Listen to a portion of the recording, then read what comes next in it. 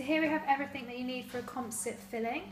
We have a treatment tray with a fast handpiece, we have a slow handpiece, we have a bird block, we also have the polishing burrs.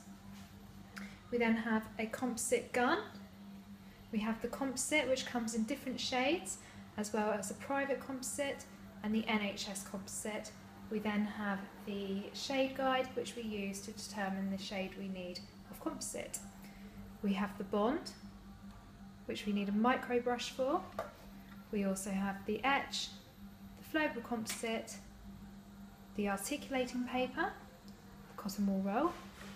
We've got a needle holder, which we use for the anaesthetic.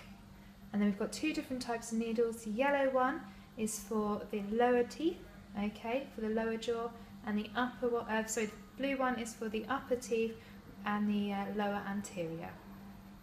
We then have some clear strips which go in between the teeth, as well as some PTFE tape as well. We then have a matrix system here, where we've got different clamps, matrix and wedges, and the tools that the dentist needs to place them, as well as the Super Snap Rainbow Technique Kit, which is used to polish the composite at the end.